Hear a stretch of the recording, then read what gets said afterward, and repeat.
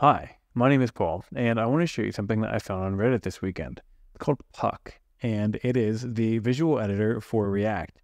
It empowers developers to build amazing visual editing experiences into their own React applications, powering the next generation of content tools, no-code builders, and WYSIWYG editors. So let's take a look at what that means.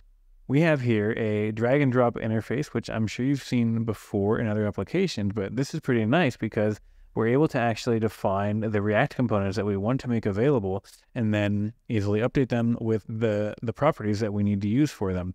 So that's pretty cool. It allows us to create some pretty interesting experiences for either ourselves, for our content team, for our customers. Say, for instance, you have customers who want to have control over their layout and don't want to have to necessarily bother you every time they want to make that sort of a change.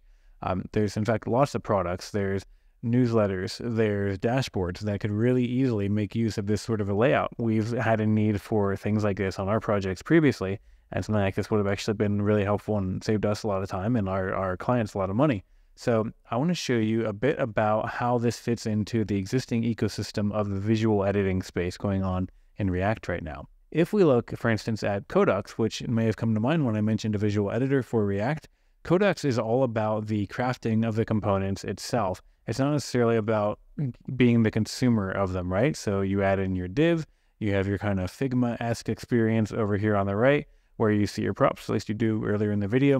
You have your props of your padding and your color, etc., the way that you want your content to be laid out. It's really powerful. It's really great for that purpose. But it's for the technical team, right? This is more for the content creation team. If those happen to be the same people, obviously that is the same people, but you don't have to be technical at all to use this. You can really imagine, as I said, your content team or like a non-technical executive creating their own dashboard for themselves to, at runtime, over the course of their day, as they're going through activities, updating the interface that they need to grab the data that they need and lay it out the way that they want for a presentation or whatever, right? So I actually wanted to take this a step further. The value proposition for Puck is really interesting, but if you add something like V0 from Vercel on top of it, it becomes pretty interesting for something like prototyping. So, I went into V0 here. My prompt was a SaaS dashboard, and it came back with this. And so that's really great. Obviously, it's static React components, but it's a great starting point, especially if I want to get moving, working through my idea on how I want to lay out my product, but I'm not necessarily sure exactly what I want to do, but I want to have something that actually does something as fast as possible.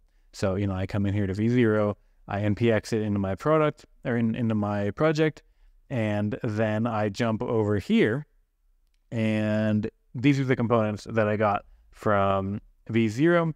And of course, V0 is going to give it to me as, card title, card header, card button, whatever. It's going to chop things up really finely. And it's also going to do them in the syntax that it normally uses with forward refs and props, etc.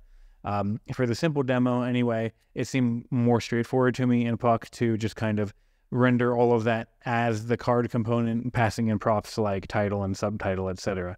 And so, having then taken the time to combine the markup for the card component, I was able to get a nice component like this, where, of course, I have those same fields available. Now, I'm just passing the icon as an SVG and then applying that to the div. Likewise, you can update the values here. So then you can also do layouts. And so here we have our three column grid. And then here below, we also have a 3-column grid, nothing in the last column, similar to what we saw in our V0 dashboard here.